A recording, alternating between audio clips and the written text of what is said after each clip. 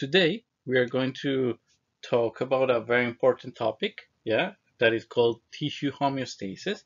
And to talk about tissue homeostasis, I'm going to talk about two key points. One of them will be contact inhibition, mhm, that we have heard about that topic before.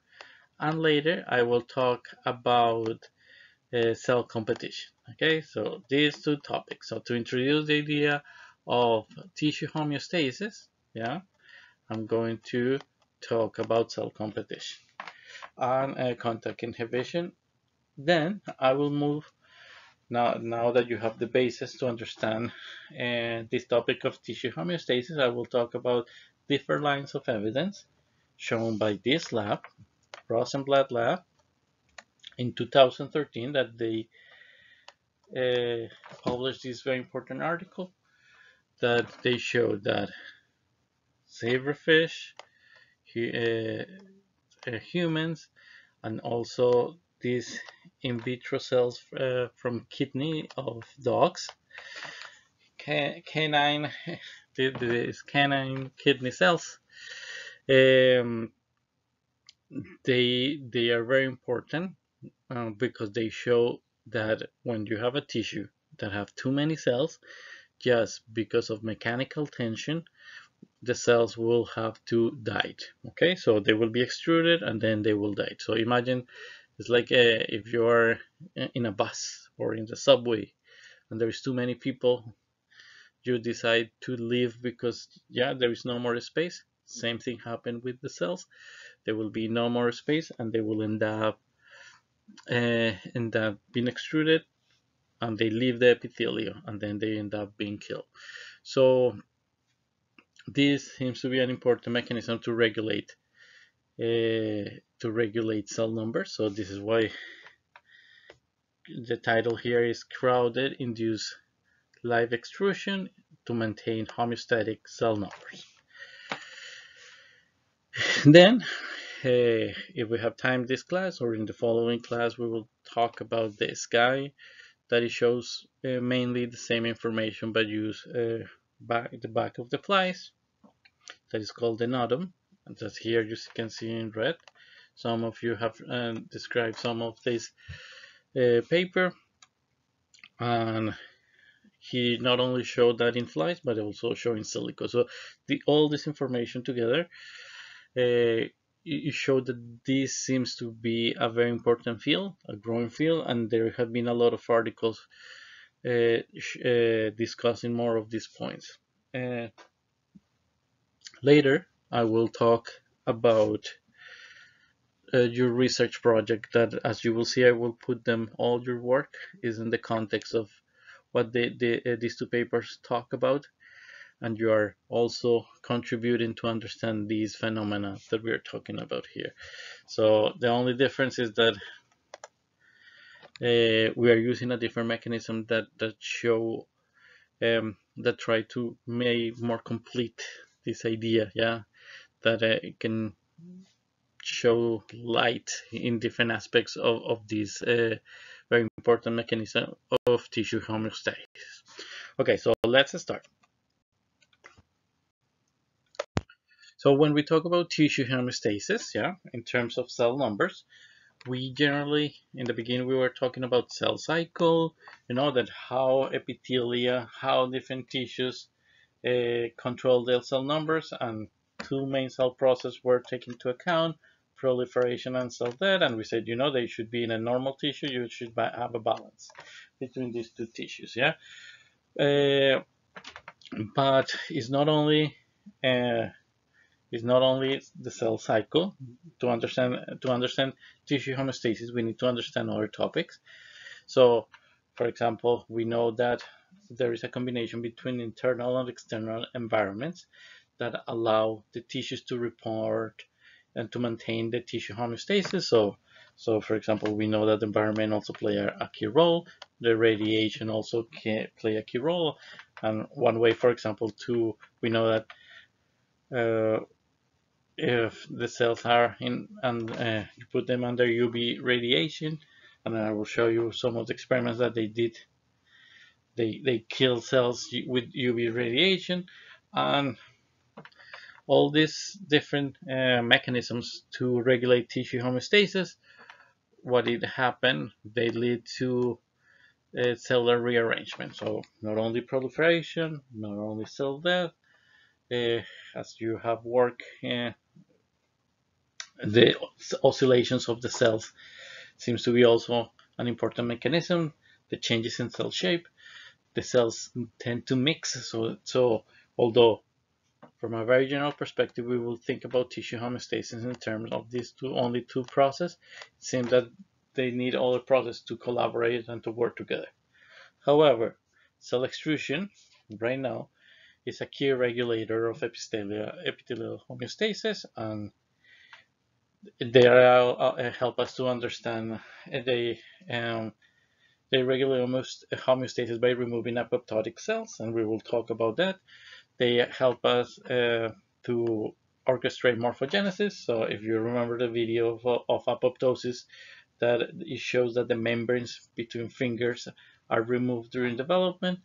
So apoptosis is very important for that. And finally, there is a competition between cell populations that are healthy and unhealthy, and apoptosis allows us to remove the unhealthy cells in normal conditions. Okay, so tissue homeostasis is an important field that is growing, and now we know that we have internal external environments and that there is a lot of cell rearrangement. And to understand tissue homeostasis, we have two uh, fields of research that they have started for decades. Yeah, that they have many decades of work, and we in previous classes we have talked about contact inhibition. That is one of those, and if you see this video, sorry, if you see this diagram here, you see a cell here looking from the top, and here only from the lateral view, and you see that here there is a space, here there is a space, space, space. So there is a space everywhere. So what happened? The cells receive a signal, and they allow them, as they find more space, they will start moving and proliferating until there is no more space, and there is cell contacts. Um, they start getting into contact one cell to another one, and in that way they stop proliferating and they stop moving. So in other words, contact inhibition is a process of arresting of cell growth.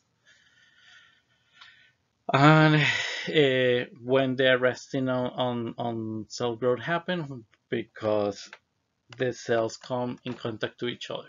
Okay, and you have talked about this. Just remind you, this is very important, and it was studying fibroblasts, and for the following article, that will be important. Now, I'm going to talk about also another topic that is called cell competition.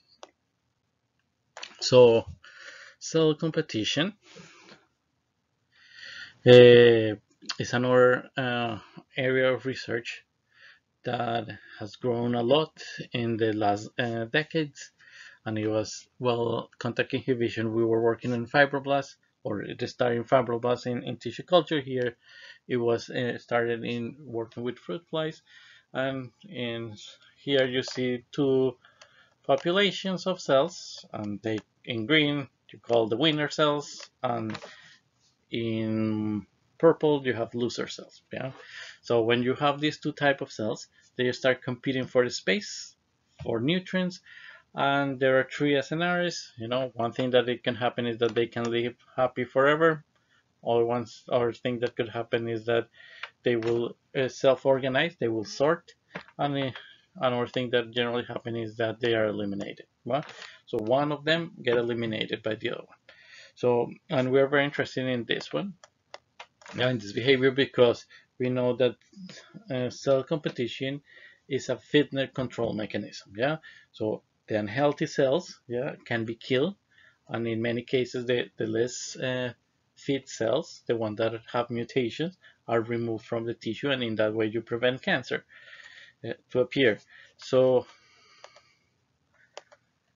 Uh, in cell competition, the less fit cells, that we call it the loser cells, are eliminated from the tissue for optimal survival of the host. Okay, so talk about two main mechanisms: contact inhibition, cell competition, and one both areas of research seem to be complementary, seems to have some things in common, and slowly they start separating from each other. We will see where the information take us, maybe in 10 or 20 years. But in the next section, I'm going to focus, talk a little bit, show you a video about contact inhibition, and later I will talk a little bit more in detail about cell competition.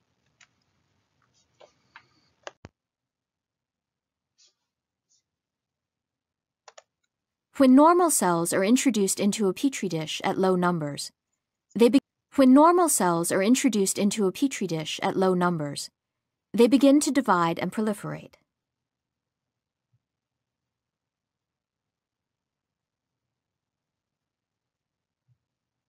As the cells begin to touch one another, they slow their rate of division.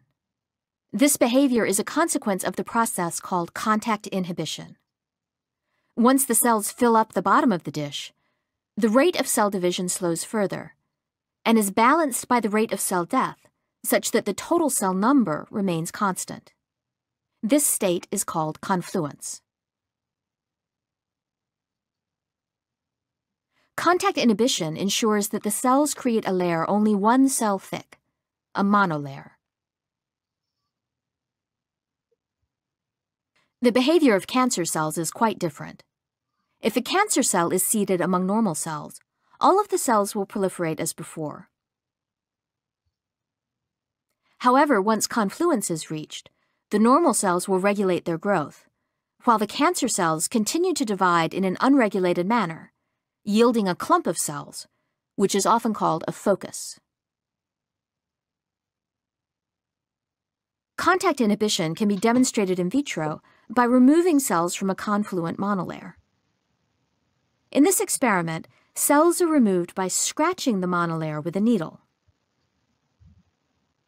The surviving cells at the edge of the wound now do two things. One, they begin to proliferate more rapidly, since they are no longer fully contact inhibited. And two, they migrate into the empty area of the wound, attempting to fill it up. Okay, so that is a very cool video that show a very clear example of contact inhibition. Now I'm going to talk a little bit more about the other mechanism, that is cell competition.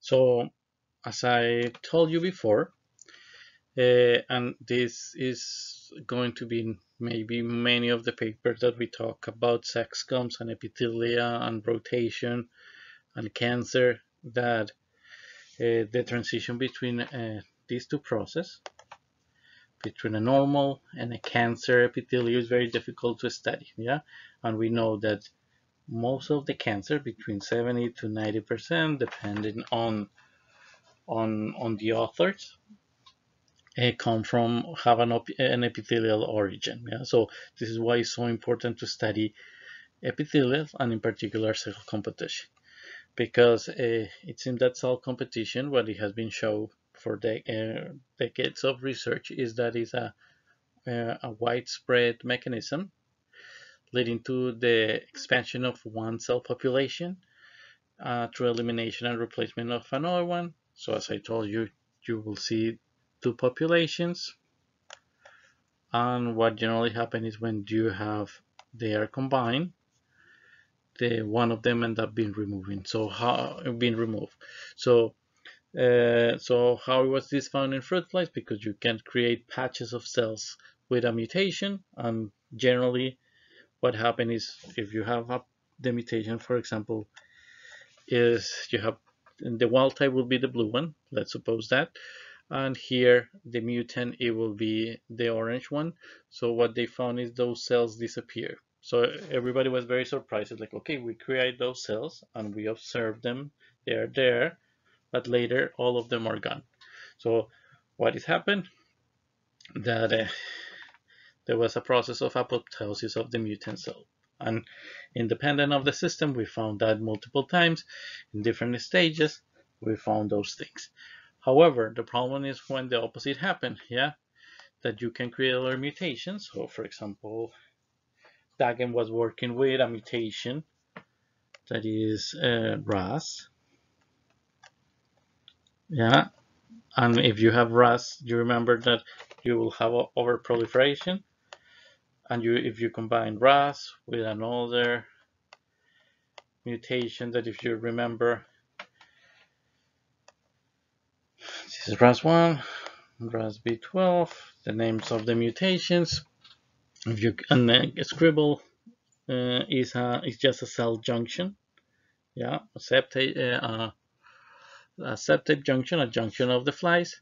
When you mix these two, uh, now the opposite start happening. Now the cells that start winning in the competition is this one, and actually it's a very invasive combination of mutations.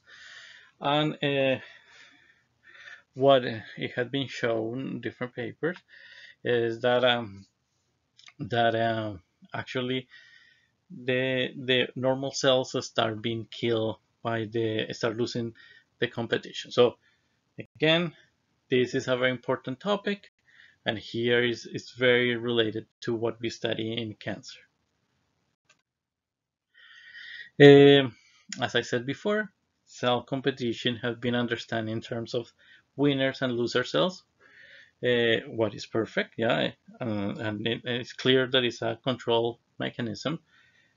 And if you in the past, if you remember how experiments were done in the past, so we have to kill the samples, yeah. So we produce the mutation and kill the sample and look for the cell mutated cell. So you look uh, in the stage one, then you look at the stage four, and the mutated cell was gone.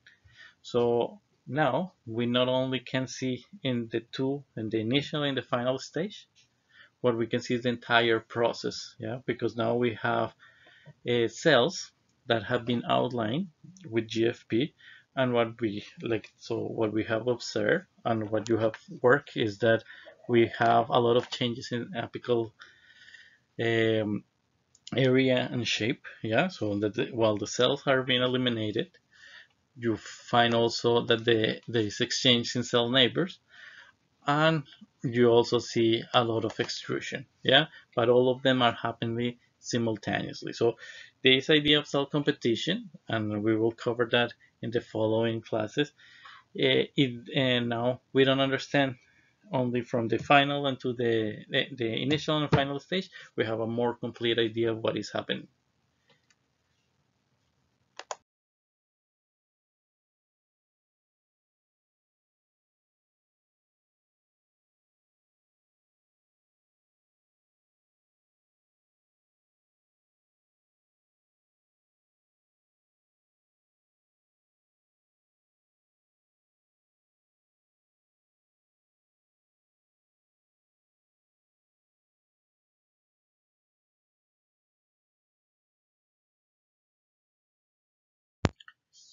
So many of you know this story that in fruit flies, um, although we know them like this, like the adult fly, the another important stage of development is the larvae, and here you find a match between the tissues from the larvae and the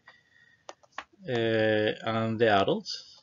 So if you see only these small regions, the color coded are the ones that are going to survive. This one and this one. The rest of the larvae is going to go to die. Yeah, so one thing that is going to happen during development is that you will need a lot of proliferation. Yeah, a lot of proliferation to turn these small pieces of tissue, yeah, just dozens of cells into thousands of cells.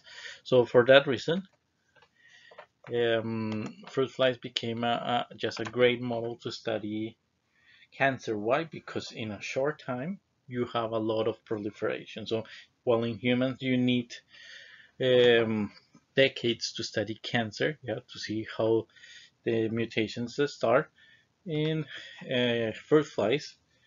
We have a perfect system, like in the larvae and the pupae, that you will find a lot of proliferation. So you will see the growth of tumors very fast if you use mutations and you use other genetic tools. So here you can see in green, you will see the outline of the cells. And here in red, just you're marking the histones. So you will see the nucleus. Yeah, so you will see here a movie of a wing of a fly in an early stage, and you will see like bubbles that are exploding. So this is the an example of how fast are the cell divisions. So they are just rapidly dividing and dividing and dividing, and there is even more. So if we put a tumor, if we put a cell with a mutation there, what we will see is the tumor having proliferating and start competing with other cells there for space and resources. So this is why it became so important to study fruit flies, and we saw what happened when there is not anymore a balance between proliferation and cell death. Yeah, you have too much proliferation and very little cell death. Well, in normal cases, like the one that you're observing here, you find a normal proliferation between cell death and yeah, between these two processes. Uh, what I focus on, what you have studied for with me is, so what you have been studying with me is the pupal stages. Yeah, so here if you see again, this is the adult, and after the larvae you have the pupal stage. Here you have already um, the structures already created. Yeah, there is, now you have to refine it. It's like if you're making a statue, and you have a big block. So you have the big block, and now you start removing pieces. So this is what happened during the pupal stage, and to do that we need apoptosis and we need a lot of cellular process taking place. Yeah, so here we will talk later about this um, phenomena that is happening, that is how the cell death starts shaping the back of the fly, and how changes in cell density are very important. And what you have been doing is following the same information. So these are just uh, movies that we will talk later, but in all of them, what our students have been doing is trying to study how the cells divide, how the cell mix, all these processes that are related to cell competition.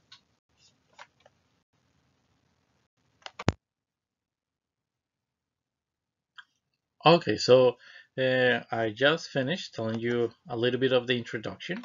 So now I just wanted in this moment to try to remember that we talk about two key process, yeah, for tissue homeostasis. To know, so that there should be a balance between proliferation and cell death, and they have been studied through contact inhibition and also through the other process that I talk is cell competition. And at the end, I show you that the projects that you have been developing have been related to the topic of cell competition, and that fruit flies are just a very interesting system that to study this phenomena. Now I'm going to get away from fruit flies, and I'm going to talk about uh, these three different models. They use in vivo, in zebrafish, in vitro, here with MDCK cells, and also they use human colon cells, and they show again that crowding induced that the cells died to maintain homeostasis, tissue homeostasis in terms of cell number. Okay, so let me talk about this paper, and in the beginning I'm just going to give you an introduction, and then I will get into the figures of the paper. So first thing that I want that you do is that you read the title, And so now try to think about the title. What do you think that it means? Why I want that you do that? Because um, the title summarizes the main idea of the paper in most of the cases. So when you're writing your review paper, or when you're writing if you're writing the experimental component, you need to think what type of title you need to get that summarize the entire paper. When you are writing up your proposal in for your job, that you're working in a college and you want to protect, I don't know, trees, the Arctic, something like that, your proposal in the title need to summarize the main idea. Yeah. So if you remember when we talk about science communication, the titles already gave most of the information, and sometimes the titles are the information that grab the author, that grab the reader, or that you already lost the reader. Okay, so and in this paper, all the scientific papers sometimes have too much information. So I'm going to summarize it, and I'm going to talk about from a very general perspective in the beginning. So you understand the basics, and then we go into the specific. So first thing, you remember that I told you there was a balance between proliferation and cell death? So what they found that generally, and this is what we have been talking in the previous classes, is that you activate the caspases, yeah, and when you activate the caspases, the cells are removed from the epithelium. Here you have actin and myosin, and you form a ring, and the cells will end up dying. And this is what happens in vertebrates. In fruit flies, the cells will die. They go back basally. But right now, just for you, remember invertebrates, they go to the lumen. Okay, they go up in these schematics. Um, so this is what it was previously reported in this paper. What they found is that when you have crowding, the crowding can induce that the cells died. In other words, they're going to show you that in zebrafish, in humans, and they're going to show you also that in vitro, when you put in all these conditions, when you create examples of crowding, the cells are going to leave the epithelium alive, and they will end up being killed later. Okay, so if you see here, there is a different mechanism that is taking place. Here they are dead. Here they can be alive, and then they end up being killed later. Okay, so what they are proposing, this is why this paper was so famous, because it's showing that crowding is important, and it's also showing that the cells can be alive, and can die by being extruded and still be alive, and then you can there is another process that need to happen to kill the cells. Later, the third and very important reason why this paper got into Nature, because it has a clear implication to cancer. So every time that you see a paper in Nature in Science, the higher impact factor is because they made a very strong connection with a disease. They made, or at least in biology, a strong connection with diseases, a strong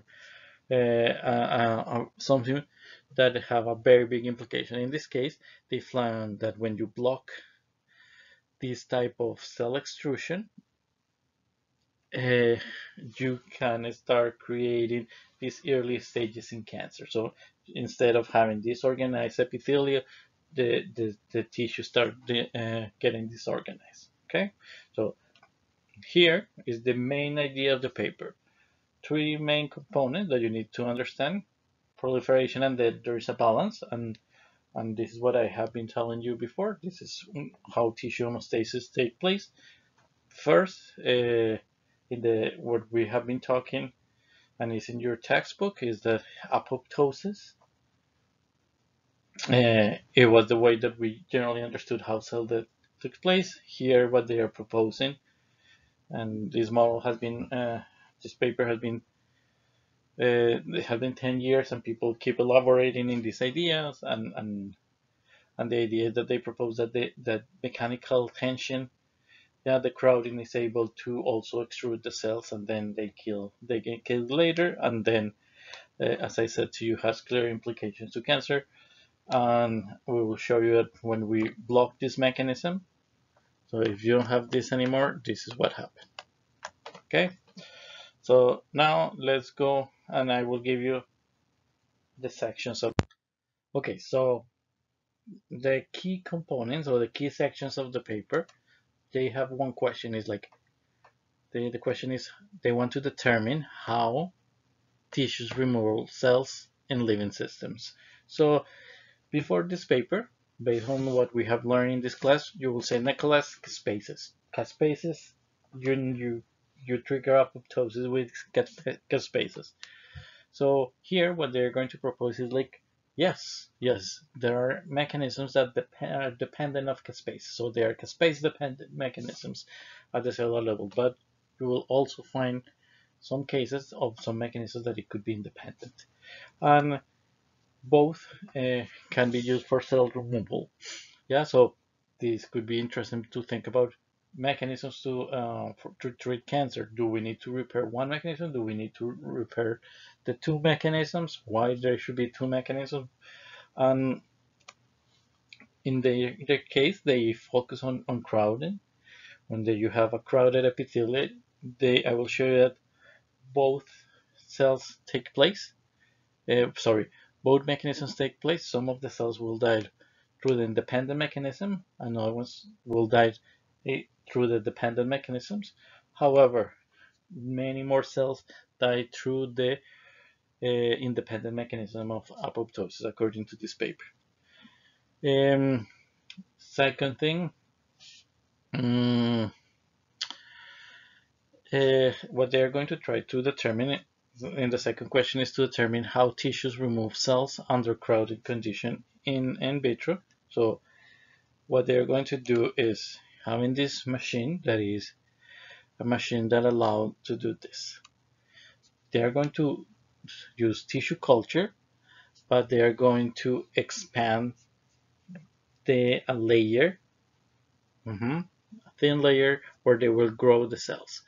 Yeah, so they will start growing cells with a lot of space, like what you see here. So they expand it, they have a lot of surface, and so you will have a lot of cells. Then they will not stretch this anymore, they will relax it.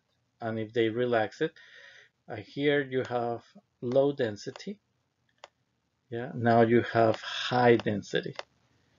So as you have high density, what is going to happen is that you have too many cells for such a small space.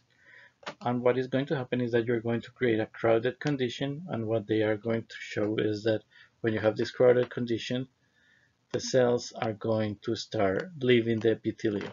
Again, like when you're in a bus or in an elevator and there's too many people, somebody has to leave.